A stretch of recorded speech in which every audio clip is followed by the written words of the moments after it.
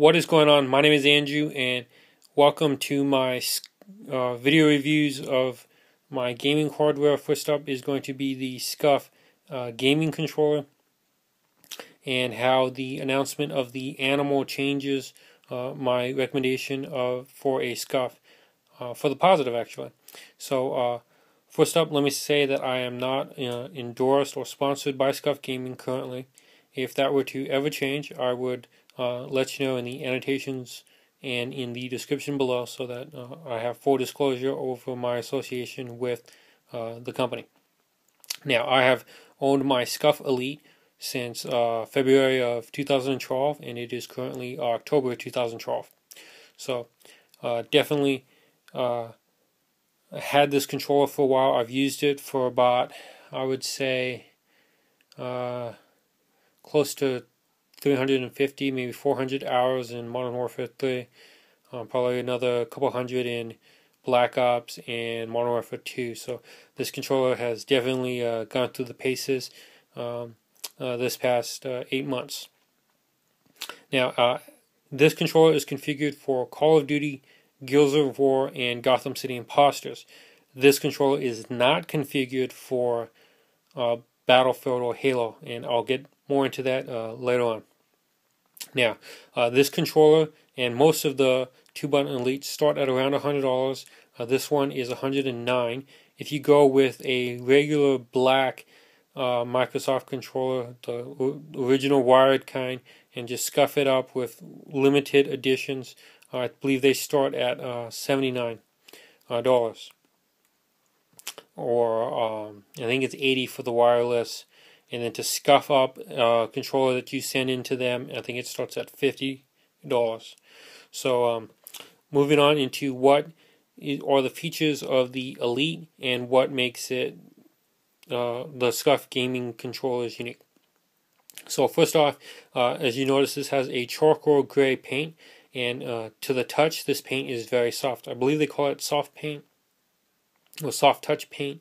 It is very soft to the touch. It feels really nice. When you're holding a controller for long periods of time, it's really nice to touch the controller. It's soft for your top of your hand. I have the blacked out buttons. They now have white out buttons. So if you're getting a white controller, you can get white buttons instead of black out buttons. Now, I stuck with the standard Xbox 360 controllers because I already owned Control Freaks, and I also do not like the PlayStation controllers sticks. So if I ever get a PlayStation 1, I'll most likely change the sticks to Xbox sticks. Alright, moving on to what are some of the main features of a SCUF, and that is the hair triggers and the trigger stops. Now, this is mainly for Call of Duty and Gears of War and Gotham City Imposters, in that you can, with the hair triggers, what it does is it brings your trigger down closer to the end of the trigger, and with the trigger stops, the trigger stops stop you from depressing the trigger all the way. So if you take a look at a regular Xbox controller, you have to press it down all the way. Now, in a game like Halo or Battlefield, where the weapons don't automatically start when you begin depressing, sometimes some of the weapons will fire as soon as you touch them. Sometimes it's halfway, sometimes it's not, or when you hold, they do special features. So that is why the trigger stop and hair triggers don't really work on non-Call of Duty games, or that have the similar control on the weapons. Now, with these hair triggers, what you do is you get a little Allen wrench that is supplied by SCUF Gaming, and they tell you the size in case you lose yours. Right now, mine's misplaced, so I have to look for mine, or I'm going to end up having to use my own Allen wrenches in order to turn the hair triggers. Now, the hair triggers are a little sensitive. If the constant tightening and untightening, I think, does cause a problem, and I think they will break eventually if you keep doing it. And so if you're going to get a 2-button one, what I recommend is you get a controller configured for Call of Duty if you play that a lot. But if you also play the other games, is to get another one to use for those games, because currently I have to switch to this controller in order to use in order to play Battlefield or Halo. So now what I did when I first got the controller is I was constantly adjusting it, but it ended up breaking the adjusting mechanism, and so I had to send it into SCUF Gaming to get it fixed. Now, in response to getting it fixed, SCUF is very quick to respond to your questions and emails. For a company, even when they're busy, they still get around to you. And every time I talked with them, they were very polite and courteous. So I have to give major props to SCUF Gaming for the customer service. They are top-notch people. I highly recommend them based solely off of their customer service, beyond just the controller as well. Alright, another main feature of the SCUF Gaming as we flip it over is the SCUF Grip, which keeps your hand from shredding. If you're playing long play sessions, or you start shredding a lot when you're playing the game, I definitely recommend to keep the SCUF Grip. What it does is it when your skin is in contact, you won't shred.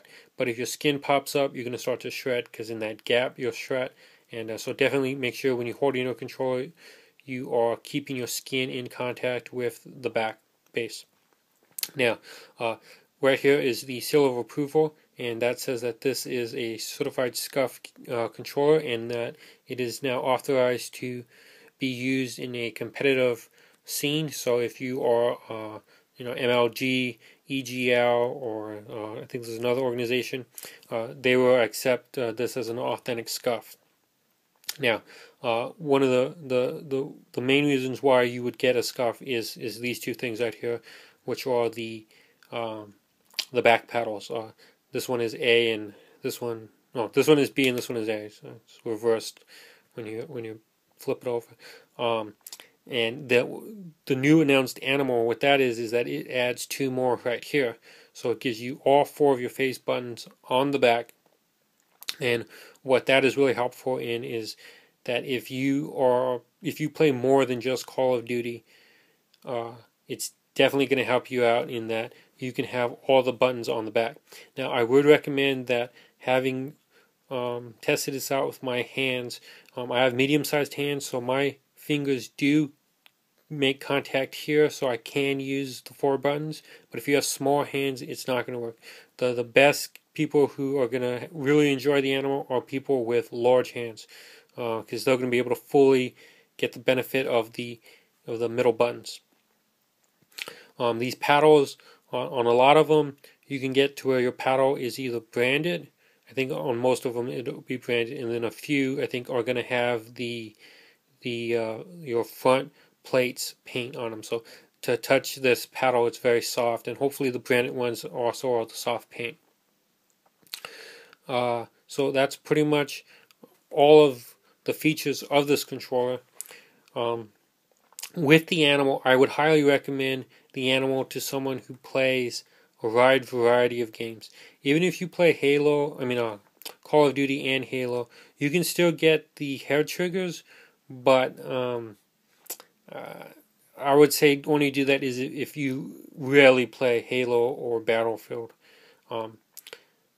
versus someone who plays it all the time. If you play it all the time in conjunction with COD, I would say you're probably going to want to ditch these two features, only because it's going to become a pain to constantly be adjusting these to switch games, and or you may inadvertently snap or break your hair trigger.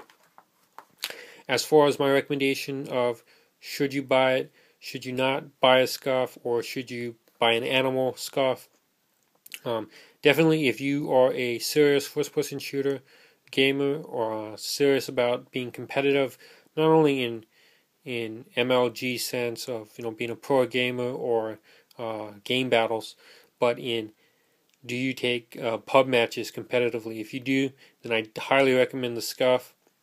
I do recommend that you keep your drop shotting onto your stick, and then put your knifing onto the back button, just because it sticks a little bit if you're trying to drop shot, but it doesn't stick if you knife. And in like One in the Chamber or the knife game, I really like having that back button, because it just gives you that added benefit to you just tap that back button, and you knife. So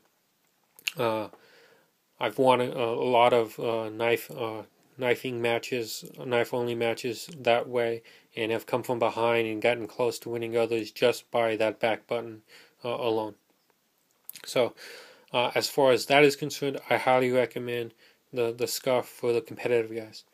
As far as the cost of the controller, that's something that I really can't answer because I don't know your personal finances, but I do recommend the SCUF. So if you're planning to get it for birthday, Christmas, definitely ask for one. If you are in good financial standing and it's not going to be a major sacrifice to get one, I recommend getting one. It will definitely change how you game. If it's going to be a big financial stretch for you, I would definitely say you're going to have to think about it, and hopefully I can get you a little discount code so that you can save a little percentage off of the purchase. All right, my views on the SCUF controllers, they are, they're not modded controllers in the sense that they add rapid fire or something like that.